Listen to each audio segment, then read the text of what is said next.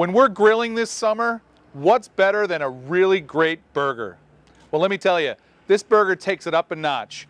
We've got a bacon and cheddar stuffed certified Angus beef burger. It is out of this world. We're going to season the beef with a little bit of onion, garlic, and some hot sauce. And here we go.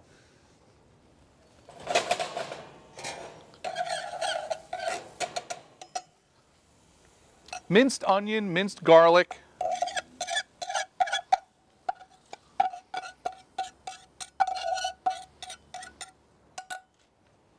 Touch of salt. And your favorite hot sauce. Add to taste. I like it a little spicy. From here, we'll work the patties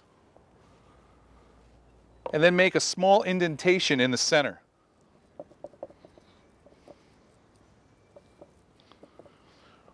Where we'll go ahead and we'll take some of our cheese.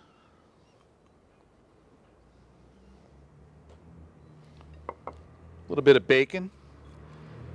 And you can be as creative as you'd like with these ingredients that you're going to stuff the burger with. Blue cheese is fantastic. If you wanted to do a surf and turf, why couldn't you put spinach and some prosciutto in there? That would be fantastic. This burger really screams summertime to me. Cheddar and bacon. So you top them, pinch those sides down, trapping the cheddar and the bacon in the center. I like to go around just a couple times. Make sure you have a good, pliable burger. This is about 8 ounces. It's a half pound burger. You can go a little bigger, you can go a little smaller if you'd like. I find that this is a perfect size. You need to have enough burger to filling ratio so that when you do cut into the burger that you have ample filling. All right, let's take them to the grill. The great thing about this Saber grill with our infrared technology, even cooking, no flare-ups.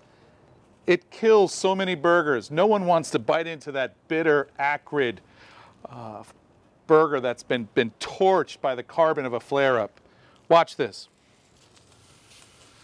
You can hear that sizzle. That's a great, great sound.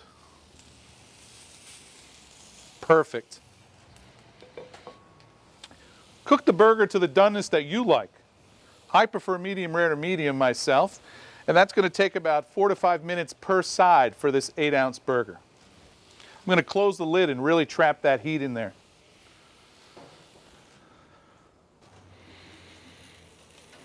Yes!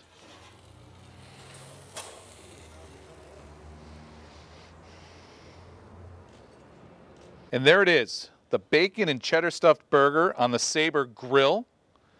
Fantastic. I really hoped you enjoyed this recipe, and you can find this and many others at betterbarbecueblog.com.